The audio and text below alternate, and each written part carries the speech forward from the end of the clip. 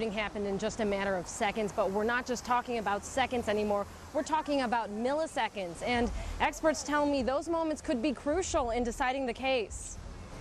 Now, we have to keep in mind that the video is just one piece of evidence. A piece of evidence in the Ray Tenzing trial that's being dissected. I sat down with public defender Rodney Harris. An expert in the court who's going by frame, exactly what the movement of the officer was, exactly what the movement of Mr. DuBose was, and exactly the positioning and so forth of the car. The vehicle's not moved, and we are at 1.548 seconds. The background's still the same. The vehicle's not moved forward at 1.48 seconds. When you look at the video frame by frame, of course it slows things down and you're able to put everything into perspective. Harris says the big question here is the car moving. They're arguing that the car was the weapon. So if that car is stationary and the shot was fired, I think you lose the gist of that argument because that car wasn't a weapon if it's sitting still there. It was 0.881 milliseconds that the car was in motion, correct? Correct.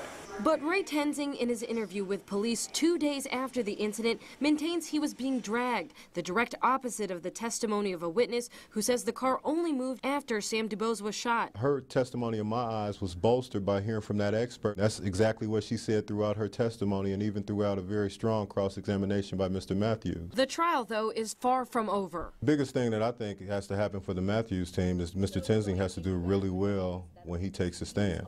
I think he has to take the stand, and I think he'll win or lose the case himself on his testimony and how he comes across to that jury. Now, Harris says also the key to winning the trial is establishing credibility and consistency between the evidence and the testimony. Reporting live, Roseanne Aragon, 9 on your side.